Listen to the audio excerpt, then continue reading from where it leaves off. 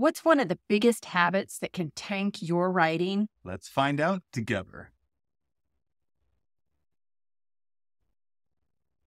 Hi, welcome to the Writing Momentum podcast. I'm Gena Maselli, and I'm here with my husband and writing partner and tough editor. Oh, really? And what else?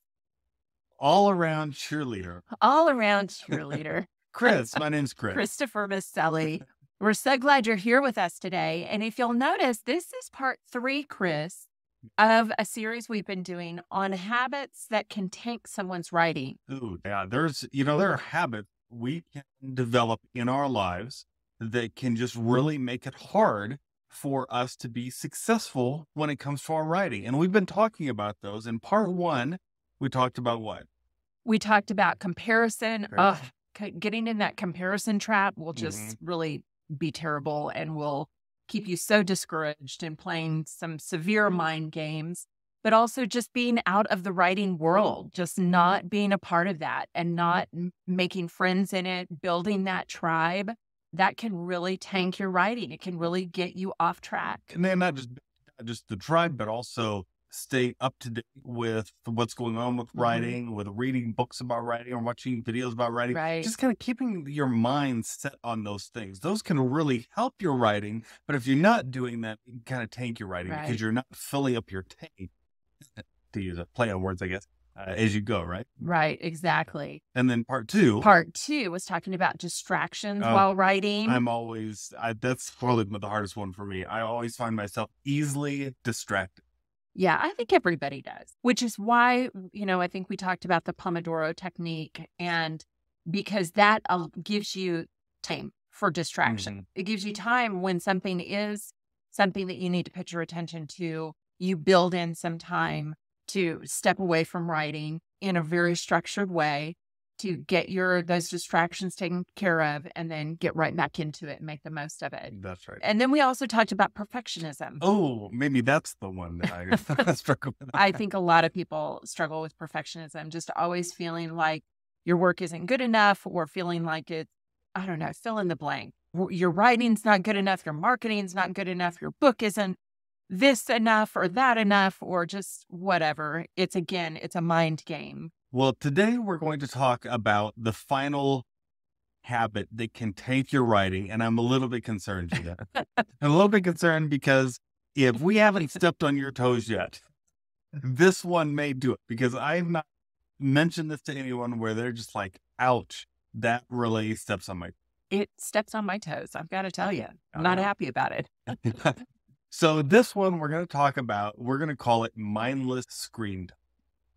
And when we define screens, we're talking about television screens and computer screens and mobile phone screens. But before you just shut this off and say, I don't hear about that, I think you're going to be fascinated at the numbers that we're going to share in this episode. And I really encourage you to listen because when I discovered these numbers, it kind of rocked my world. And I think that it might rock yours. Well, and I want to add one more to your list. Oh. You said television, you said phone, Yep. You said, what else did you say? Computer screen. Yeah. I would also say video game screen. Oh, video game screens too. Yeah. All of those things are mindless screen time. They're mindless entertainment. We need to set a disclaimer here. And that is screens in themselves are not bad, right? I find a good portion of my life is surrounded by screens. I learn from screen time. I work all day on a computer screen. And so when we're talking about, that's why we use the word mindless screen time, because we're not talking about exercising with a fitness video. We're not talking about learning something new online. We're talking about the times when you're mindlessly just on your phone scrolling, or there's like nothing else to do and you're just sitting and watching television or playing a video game or something, or on like social that. media. Or on social media, right? That's what we're going to define as mindless screen time. Yeah. Now, I told you we're going to get to numbers, and this is going to be really interesting because when I first found out about this, it happened when I believe I was reading an article that said that, people in the US roughly watch over 4 hours of screen time per day. And we're not talking about, again, things you learn from exercise or whatever, just mindless screen time. And I thought, no way. No way I do that. I'm a conscientious individual. I don't spend that much time in front of screens mindlessly because I, think about these things. I don't want to do that. I want to make sure. And again, I believe a degree of mindless screen time in our lives. I think it's good to have some downtime and it's fun, right? Screens can be very captivating today and they can be a lot of fun. So I'm not saying that we should just cut these out of our lives, but being aware of these numbers is important, isn't it? It's important. It's a little humbling as well.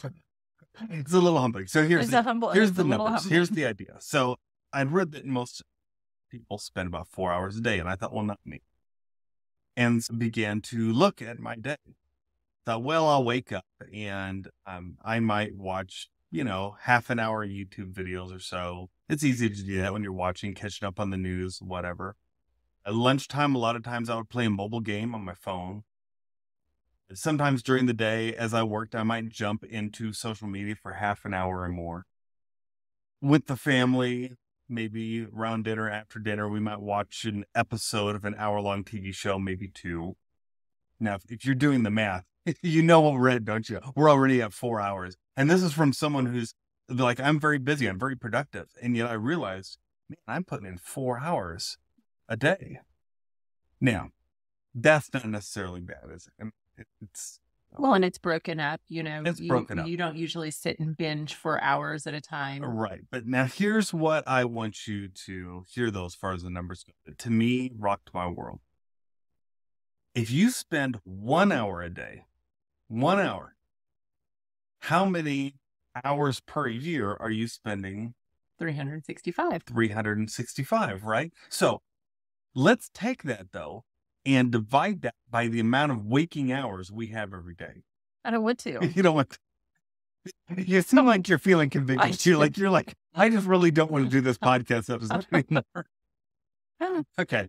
So if you do 365 hours a year and we divide that by 16, which is 16 hours a day that we're awake, because we're sleeping 8 hours, we're awake 16 hours. How many waking hours each year are we spending in terms of days just watching mindless entertainment? Turns out it's 22 days, over 3 weeks a year. That's for 1 hour a day. Okay. What if it's 2? Well, it'd be 44. So it'd be 44 days, right? So over a month, if you spend just 2 hours a day with mindless entertainment, that's spending over a month a year, 1/12 a year, over that. 6 weeks, just about, just with mindless entertainment. But remember, my example, I was more than that. How about 3? How many, if you spend 3 hours a day, how many hours is that a year? It's over 1,000 hours a year, 1,095 hours a year, or 68 days in waking hours. If you spend 3 hours a day, you're spending more than 2 months of your entire year waking hours watching mindless entertainment. And you know what? That still wasn't how many I was spending. I was spending about 4 on average. And that's not counting binge watching a TV show on the weekend, going to the movies, right? It doesn't count any of that stuff. This is just what I was kind of doing on a regular habit every day. 4 hours every day is 1,460 hours a year. I'm looking at Gena's face in the monitor here. It's just shaking her head. 4 hours a day is 1,460 hours a year, or over 91 days waking hours. You're spending a quarter of your year. If you're spending 4 hours a day, 3 months out of every 12 gone to mindless entertainment every year. That's very easy to do, y'all, on a regular basis. And I'm not saying all this to make you feel bad, to make you feel, necessarily convicted. I think it's really good to be aware of this, because I know that we as writers, as authors, often feel like we just don't have enough time to do things like our writing. right? And we think, how come I never have enough time? And yet we don't realize the kind of time that we can put into just being entertained, right? And again, it's not that this is bad stuff, right? I love entertainment. I love watching television. I love playing video games. I love doing this stuff. I love watching YouTube. But keeping those things out of check can tank your writing time without you even realizing it. What if you find yourself doing 5 hours? That's 114 days a year, 6 hours a day, 137 days every year. That's 4.5 months. A third of your year if you do 6 hours a day, which actually is not hard to do on average if you bring in all those binge times and movies and all the things that you don't count just on your regular day to day. And here's the other thing that I think that we really need to think about. You've gotten quiet, Gene. She's like, she does not want to have this episode right now. This is the quietest she has ever been on an episode of Writing Moment. It's like the thought just went through my mind of maybe I should have let you do this one alone. I told you. So here's what I think though is important to think about. We're not just talking about wasted hours. If we're spending 4 hours a day or 3 months of our year, right? If we're spending that much time with mindless media, aren't we also framing our world with that much mindless information? Like, isn't that what we're framing? I mean, think about it, a quarter of your year. We talked about how we want to not get out of the writing world. To get into the writing world, we've got to spend time in it. So let's flip this around. What if you spend 1 hour a day, 1 hour a day in the writing world, 1 hour a day saying, I'm going to just find out what's going on in the writing world. I'm going to learn from a trainer. I'm going to listen to the Writing Momentum podcast. I'm going to join y'all for Writing Moments, whatever. 1 hour a day. That means that you'll have spent at the end of the year 22 days through over 3 weeks of your year focused on writing. What if you say, I'm going to spend that, plus I'm going to write for an hour every day. Now, at the end of your year, you'll spend 44 days, wow, waking hours, focused on nothing but writing in your book. What if you bump that up to 3 hours a day? And you say, well, I don't have 3 hours a day. Well, no, wait. Think of how easy it was for me to just use mindless entertainment. I spent 20 minutes in the morning, another 45 minutes at lunch, an hour later in the day. What if you did the same thing with your writing? Lunchtime, you go ahead and find out what's going on in the writing world. Maybe in the morning, you read a book about writing. Maybe in the evening, you spent an hour writing. If you do that and you add up to about 3 hours a day, by the end of the year, you'll have spent over 1,000 hours writing. 1,000 hours with your mind focused on this thing that you say is super important to you. 1,000 hours. That's over 2 months of your year just focused on your writing. And of course, the numbers go up if you spend more. I think that is super empowering. Mm-hmm. So as much as mindless screen time can tank your writing, if it's not in check, and again, just that little disclaimer, I totally enjoy it. I still do, even after finding these numbers. But I've tried to start putting it in check. I said, I don't want to spend 4 hours of my day with, a quarter of my year with mindless entertainment. Instead, I'm going to keep that in check. I'm going to try and frame my mind differently, my worldview, make sure that I've got to focus where I want to focus. And I start to bring those things in place. And the things that are important to me, I put regular time into, because when I do that, at the end of the year, wow, that's a long time. It is. It adds up fast, doesn't it? Well, and I'm thinking, you've had some people that have reached out to us recently about wanting to finish their book, and they're staring at empty pages, or they're overwhelmed or feel disconnected or whatever it is. And just by sitting down and forcing yourself to write, forcing yourself to journal, forcing yourself to start exercising that muscle, it does start coming together. It does start coming back. And so I think there are a lot of books out there that would get finished from people who have struggled with this. And that's why I think, the internet is a wonderful thing. Mobile phones are wonderful things. But so just practically, I feel like I need to explain like how I've made this work in my life. So one thing I've done with my mobile phone is I've taken all social media off of it, right? Gotten rid of all the social media.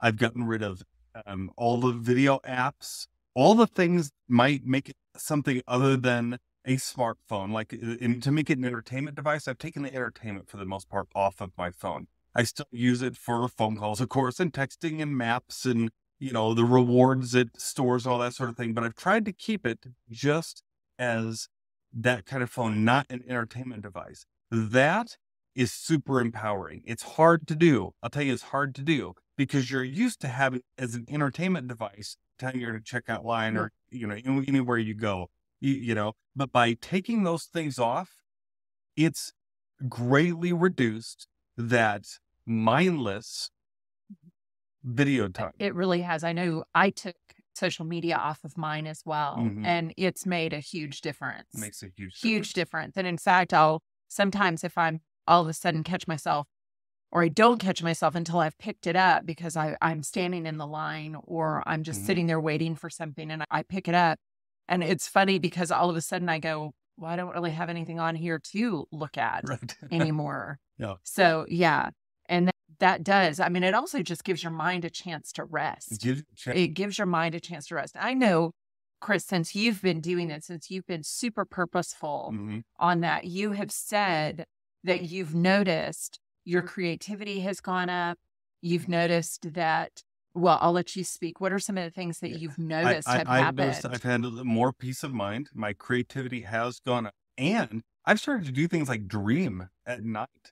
It's been years since I've dreamed at night. I just thought it was like getting older and not dreaming anymore. I don't know what that's about. No, I think it's because my mind was, I guess, preoccupied with all the mindless entertainment or something.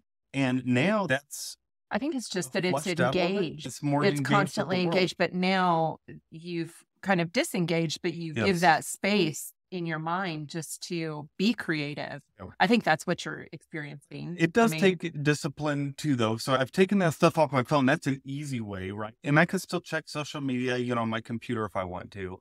But, other than that, like I've had to purposely say, okay, I'm going to try not to watch more than like one show a night. To me, it's easier to do a show versus an hour, right? I'm not timing myself when I watch television. I'll do a show a night or, one movie. It's in like an hour and a half. That's it. No more than that.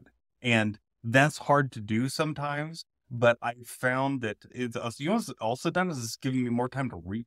I love reading, but it's easy to stop reading because it's just easier to use the remote, turn on the TV. Right. And so it's helped me read more. And then the other thing I've done is because I've taken all the games and that off my phone, like during lunchtime, I'm not doing that stuff anymore. Now I'll either read or I'll, get engaged with teaching, training, something like that. And that's just been very beneficial. I think that's great. So we encourage you, here's your homework.